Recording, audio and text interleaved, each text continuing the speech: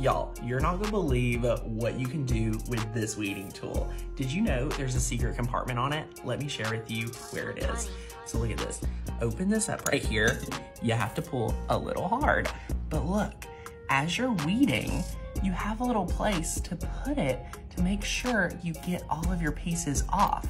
Now, leave me a comment right now and say, Tanner, did I need this or not? Because I wanna know, would you use this? Because I've been a crafter with Cricut since 2010 and I never have. Let me know in the comments.